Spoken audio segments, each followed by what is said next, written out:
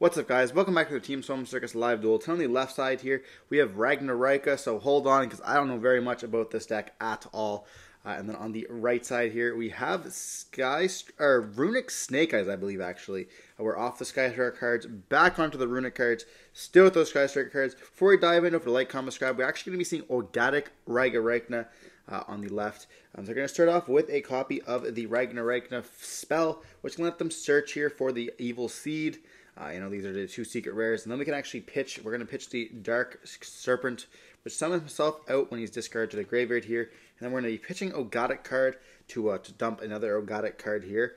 And that's really about all that I know. We're going to be seeing the effect to banish, summon himself out. And then we're going to actually summon out a other copy of the level 4 from the graveyard here. Dumping those cards and then being able to summon them back out. It's pretty nice. And then we can add an Yugiohtcg spell. We're adding the one that summons the tributes from the levels and then makes their tokens and stuff like that, which is pretty cool. Lets us link summon as well. Then we're going to be activating the effect to dump once again here with the other one. One dumps a light, one dumps a dark. And we're going to dump the Ragnaraika dark monster, which is pretty cool. And we get summon back out that dark. So now we can overlay for a copy of the King of the Feral Imps. We're going to act for the effect, and we're going to search. I actually don't even know what we're going to search here. This is the first time I'm watching the combo other than when I was playing against it the other day. And we're searching for the Serpentine Princess. This has a really good synergy with the Ragnarika links, being able to put them back to the bottom of the deck. We'll put that card back to the bottom of the deck, summon up the links there, and then of course that's going to be triggering in the deck, which is kind of wild to say that you can't trigger cards in the extra deck. Talking about you, Mirror Jade. When it's bounced, but you can activate cards that activate in the deck. What is that?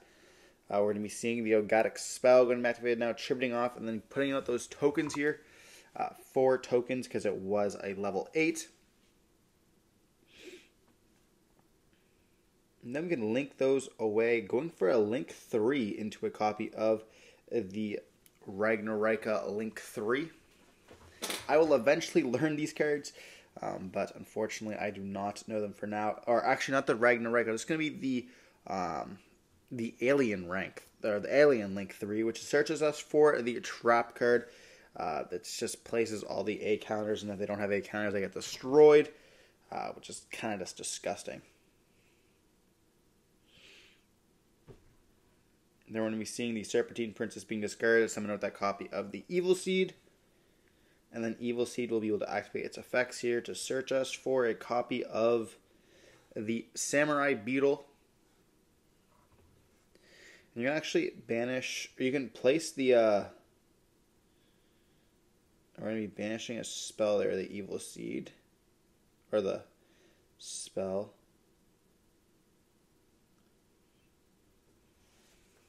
You can actually place a, the monster that we banished off of you can replace it back to the deck with a Samurai Beetle to summon himself out, which is pretty cool from the hand. We're going to be linking away for a copy of, I'm assuming, the Alien Link 2. Or no, this is going to be the Ragnarika one. Oh no, this is the Alien. Oh yeah, the Shock Trooper. Okay. And then we can summon out the copy of the Samurai Beetle by shuffling back. And we're going to go into the Link 2 here. I keep saying rank, I don't know why. We're going to be summoning out the copy of the Princess, and then we're going to be summoning out the other body there.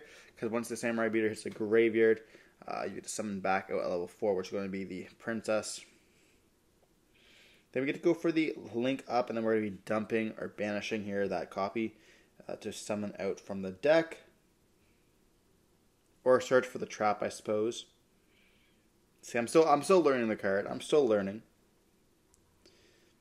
And then we're going to be activating the effect of the Link, putting it back into the deck. And then we're going to activate the effect of the Princess to summon out from the deck, which is so wild. We can summon out a level 3.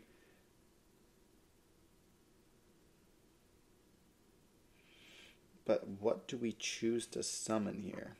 Summon a copy of Ghost Ogre, because it can be used on the field as well. Nice little form of interaction.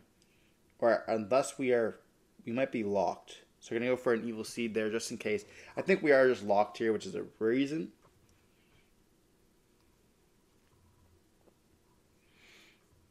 We are going to be linking up.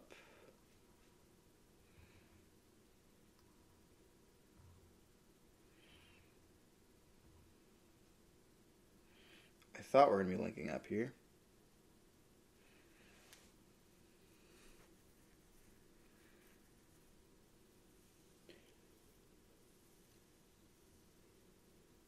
So we're going to be linking up here for a copy of the big one there. And then we're going to set 2 cards and just pass turn on this. You know, one of those cards being that trap that tributes an alien.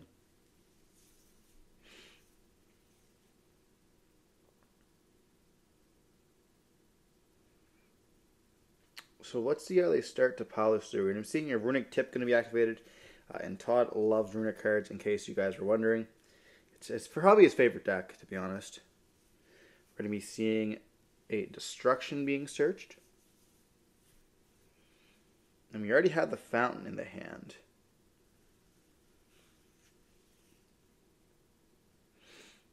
So we're going to see a Fountain being activated here.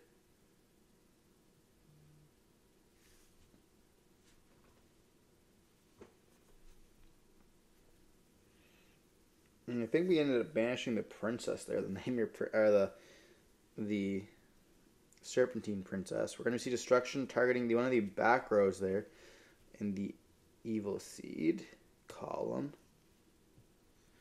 We're going to get a draw too, so it is the copy here of that virus. And I'm going to be triggering it off, and then we're going to be chaining a copy of Freezing on the, or Flashing Fire on the copy of, and we get, oh my gosh, we just have it all. We're going to respond to the trap, and we're going to respond with another copy of, we're going to respond with a copy of Freezing Curses here to summon. And so, that's going to protect the field spell there.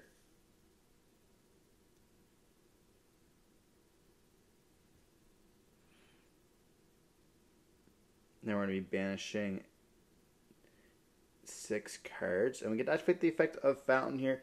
The back end. They were trying to destroy that field spell, but unfortunately just were not able to get there. And we even have an extra Runick card in the graveyard. And we get the draw 3, which is very nice in this deck. Going to be able to just replenish your hand. Especially when we saw all those cards that were just being used. But it looks like we see just so many Runick cards here. With a copy of Smithing Storm as well to summon. We're summoning out that copy of the Hugin, activating the effect here. Discarding a copy of Snake Eye Ash. And that's going to let us search for a second copy of Fountain. So maybe having a Slumber in hand as well to place the second Fountain on the field. And then we're going to be able to draw another 3 cards. Because we still, once again, didn't see anything really nice. And then we had Snake Eye Ash. So like we still had plays that if we wanted to, we could have made.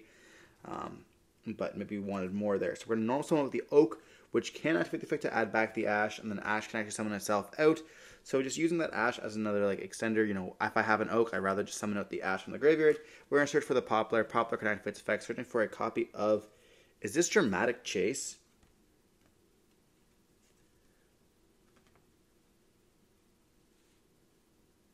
It just might so be. Interesting that we're playing Dramatic Chase. Maybe because we just don't play any hand traps, we have another couple cards to fill in because the Runick cards don't take up as much. We're going to be seeing them activate the effect of Ash, summoning with the copy of Flamebridge, and it looks like it was from the hand. You know, those draws must not have been the greatest.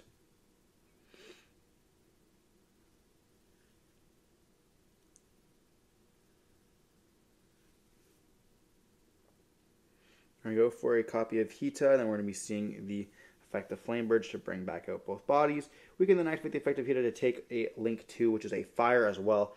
Very beneficial for us. And then we're going to be linking those away for a copy of the Appaloosa for 2 here. And so now we're kind of protected from those hand traps. They don't have a battle phase though, so they're going to activate the, or they're just going to link away for a copy of IP. They're going to open to a Princess. Princess will be able to bring back out the copy of Flamebridge. And we're going to see Poplar, Flamebridge, we got bought back by Princess.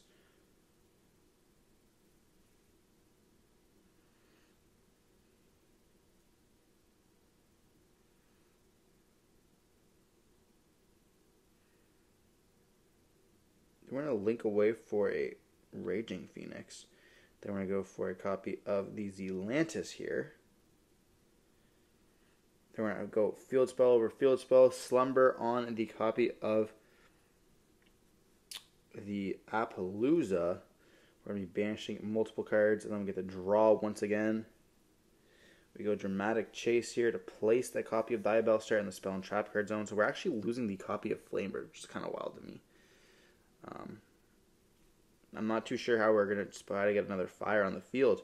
We're going to go Poplar, discarding the Diabellstar. Set the Trap Betrayal from the deck, which is very interesting.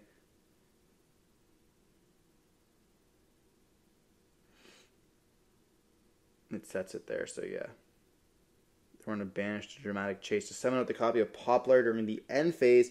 That's a cool effect to use. I thought it had to be a Diabellstar, but it happened to be able to be the Poplar as well to get that fire in the graveyard for the copy of Flamebird. It's just very nice. And then, of course, when Poplar hits the graveyard, I can summon a copy of Flamebird as well, which is really cool. I wonder if the Poplar should have placed the Flamebird instead, unless maybe that card has to target a level 1. I'm not too sure. So passing it back to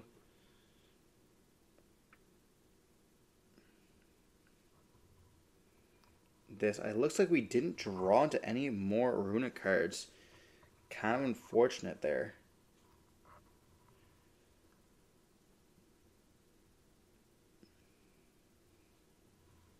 We're going to be seeing the link to activate effects to try to put back.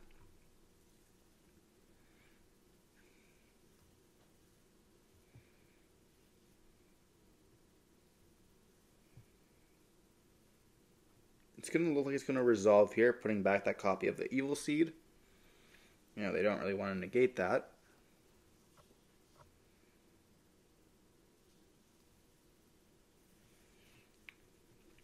What's interesting is, like, once you start losing cards from your deck when you're playing a weird combo pile, your plays get to be very, like, significantly different because you don't actually have those lines in your deck anymore, which is really unfortunate, but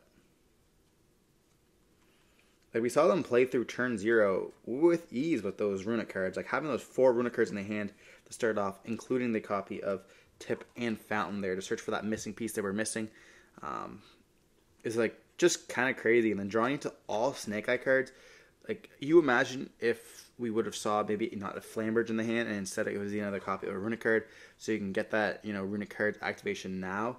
That would be just, like, disgusting.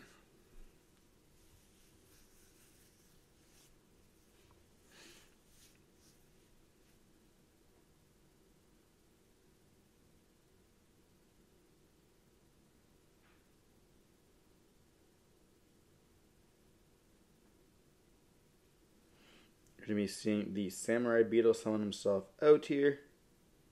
Then we're going to go Princess to destroy them.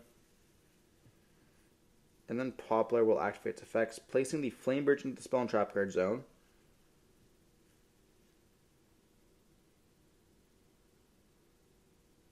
I'm going to be using the trap effect. I have zero clue what this one does, but I'm assuming it's going to stop the placement of Flamebird somehow and try to destroy the back row?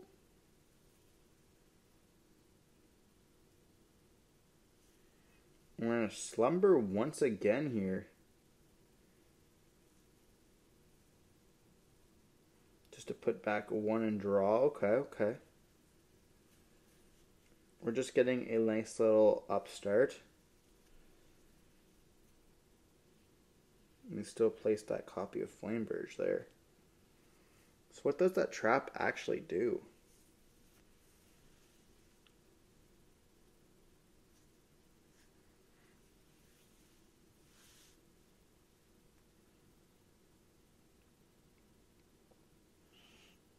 And now it looks like we're going to normal summon out one of the Ogotic cards.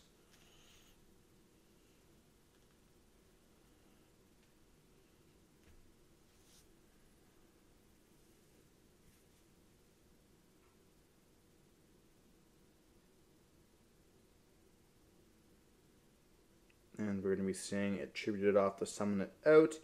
And will that get hit with... Oh, no, it's not going to get hit with the Betrayal.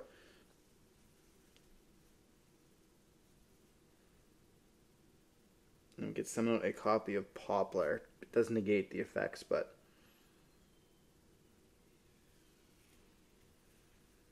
we're going to be seeing the other guy summon himself out. Activate effects to search.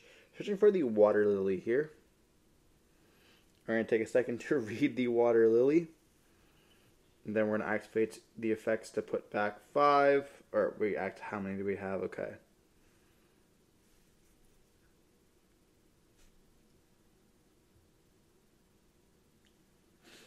Yeah, I got 0 clue where we're going with this. And we don't have a battle phase the next turn as well, so is there a plan just to start pushing cards in the back row? We're going to go talents here. And we have to negate this.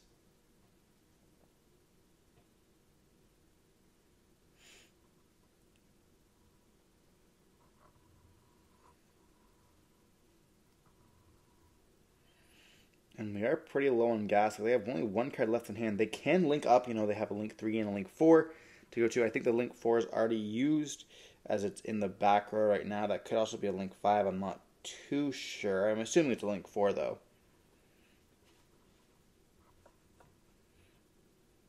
We're going to see a link 2 go for the copy of the TCG exclusive, that little, whatever it's called, lizard thing.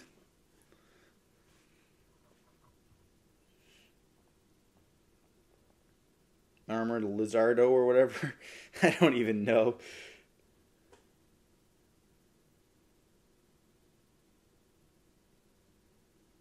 It's a funny looking card.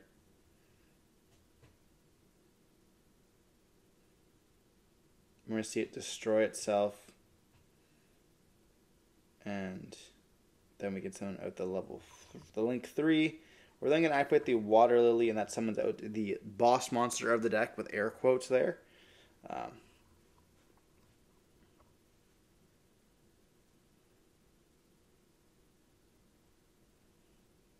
then we get rid of 3 monsters on the field. Getting rid of the Appaloosa, the other Diabell Star, and then, of course, the whatever its name is. The Zelantis. Like, we are picking apart this board crazily. And then we shuffle back, dump, summon the Sea Serpent guy. Then we're going to be destroying Poplar, and then we're going to get the effect of the fire. The Raging Phoenix to summon itself out, and then gain the attack. Then we're going to attack into the Princess here, and then attack into the Raging Phoenix here. Then we get to attack directly with that 16.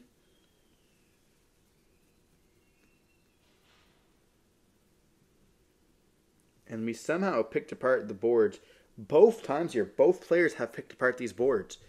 Kind of crazy, to be honest. Both on 1 card in the hand as well, you know, using those cards that they have. Getting that resources just to pick through those stuff and then continue. And we're not even done with the Ragnaraika plays here. We're going to be linking away for another monster. And then we're going to be banishing to summon or whatever. We just passed turn on that. So now we have the link 2 and the, I believe, link 4. And then, of course, the boss monster. We have a wanted in the hand as well to add back the Diabell Star from the hand. And I don't think we've used Origins at all this whole time. But we can banish the wanted to add, or to put the whatever it's called back to the chase, dramatic chase, to the bottom of the deck to draw a card here. And we have a Smiling Storm in the hand, so we can actually use Diabell Star to send the copy of the whatever it's called, the Flamberge, from the field to the graveyard, summon himself out, and then Flamberge can activate its effects to summon out 2, as well as Diabell Star set the Origins, and we're going to go Ash as well as the Oak, and then we're able to add to the hand a copy of Ash, and we're also going to be adding the copy of Dramatic Chase with the Poplar there.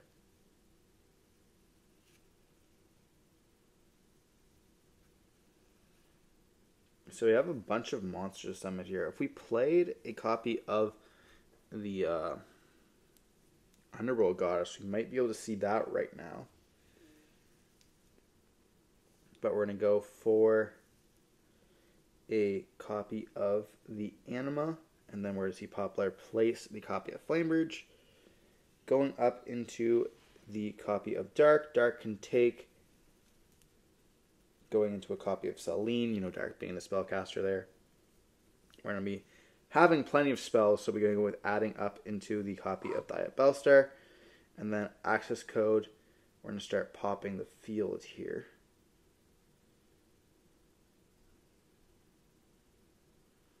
So we use a dark, a light, a wind, and now we're going to do a water to pop, leaving just that card in the back row, which is not supposed to normally be there.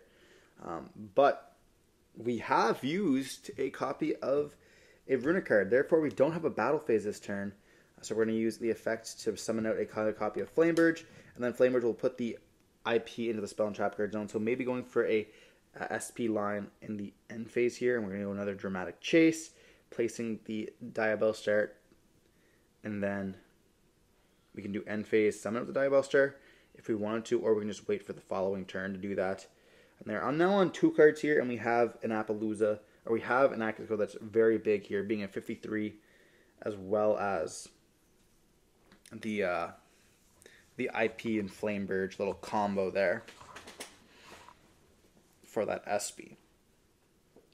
Will the Ragnaraika player able to take through this though? And they are, mind you, they are up in damage. We are approaching time, you know, this being sped up almost 2 times, and it being 21 minutes in. We're going to see the Evil Seed being summoned out, Flamebird summoned out the copy of IP. You know, they are now on 1 card each, right? Or, I guess, the 1 card unknown. We're going to be seeing the Ogatic card summon out. They're going to be chaining to go for that copy of SP. We summon out that monster. SP effect can activate as well as Flamebird. And I think that they have the Ogatic effect as well. I don't really know, to be honest.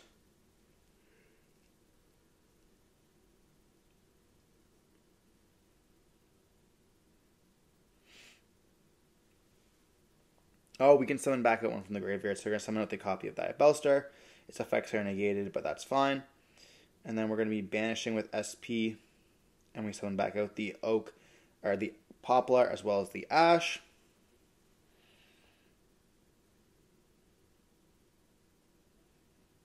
Then you want to activate the effect of the Ogatic monster, which searches for the spell. We chain SP there to banish both targets. And we haven't activated our Runick card, so if we do get the ability to go to next phase, or our next battle phase, we will be able to do it. So we kind of don't want to use that Smiling Strand that we see in the hand. We're going to see the Water Lily activate its effects here.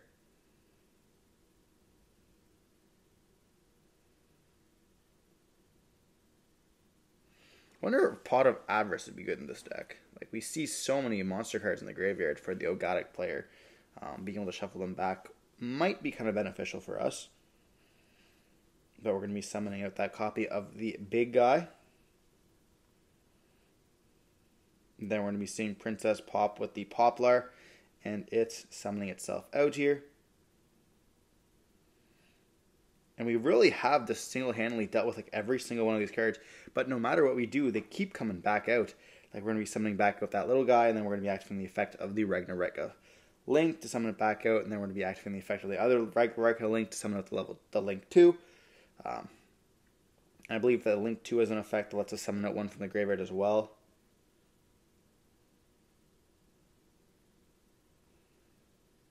Yeah, we're going to summon out the Stag Beetle here, or the Samurai Beetle, and that's going to be able to, if once it touches the graveyard, to summon out another body. So a nice little Link plays here.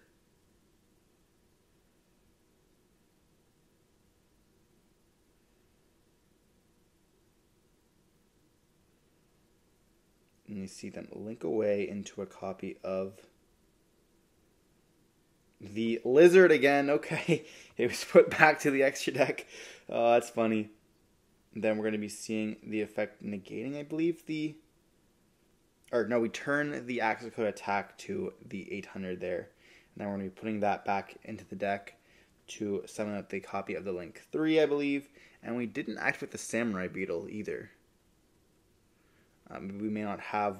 I mean, we thought we had the Evil Seed, but They're going to go battle phase and attack over the access code once again, dealing some damage here. Turning that to 800 is quite significant there. We set a card and we just pass on this. We're going to go Dramatic Chase to summon out the copy of the Flamebird here. And then we're going to be able to bring back the SP alongside that copy of the level 4. And we're just going to go battle phase here, and that's just going to be game. And I believe time is going to get called here. They're shuffling it up. Yeah, okay. Okay, we're getting close. We're going to be seeing the Ogotic player choose to go first. And we see a copy of the seed, or whatever, the seed starter, to search for that copy of Evil Seed. Like, we're approaching time, like, right away here. Like, I don't even think we're going to have a second to activate any effects. Like, they just show they have enough to go battle phase in this game, and they're just not even siding here. Like, we're not even siding. We're just going straight into game 2. We're going to activate this effects to dump, and we see the main deck flip face up here. But we're going to go normal summon out the seed, activating the effect, searching for a copy of a couple of our bodies, the 2 of them there, and then I believe we have the discard one or banish one. And we're going to be summoning out once again. I believe we do play a time card here. We're going to activate the effect. And that's going to be, or we're going to activate the effect to search here. We do get rid of the evil card, or the evil seed searcher, the spell. We're going to link away for a copy of... Yeah, we probably activate this spell first, summon out those 4 bodies. It doesn't matter what zones they're in. We saw them being pushed to the side. They're going to go for the Link 2, then we're going to be able to summon back out the Evil Seed. Then we're going to go up into the Aromage card. We're going to attribute to gain 1,000 life points here. And that's just going to be it. And we see a tie from this Ragnaraika player. Both these decks are very, very grindy. I would love to see what would happen in a full match here that's out of time. But unfortunately, it's not the game of Yu-Gi-Oh! We saw that handshake there of, respect. Both players had a good time. And I hope you guys enjoyed watching the video as well. Don't forget to like, comment, subscribe to see more content like this. Hope to stay safe. Peace.